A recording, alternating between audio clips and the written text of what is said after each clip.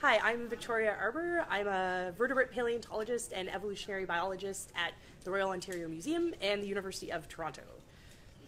So I study armored dinosaurs called ankylosaurs, and I like learning all about their anatomy and their evolution, how they evolved these really weird tail weapons that they have called tail clubs. And I'm also really interested in how they fit into the big picture of dinosaur evolution and what that can tell us about things like climate change and changing sea levels and how that influences the evolution of life on Earth today, for example. I'm really excited about this fellowship because I really appreciate promoting the contributions that women make to science in Canada and around the world as well.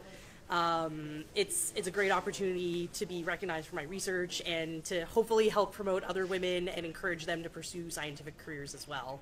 Because we need diversity in science, we need different approaches and different ideas, and we can only do that if we bring different people to the table.